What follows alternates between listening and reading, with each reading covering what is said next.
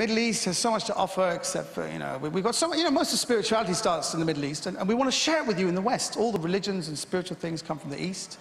We think we should share spirituality with the West. We think, why? Because in the West, people need it. We think, why? Because they drink, they take drugs, they don't care. Why? Because they're not happy. Why? Because they're empty. Why? Because they don't have God. Why? Because they don't need Him. Why? Because they're actually quite happy. Why? Because they drink, they take drugs, they don't give a shit. You know?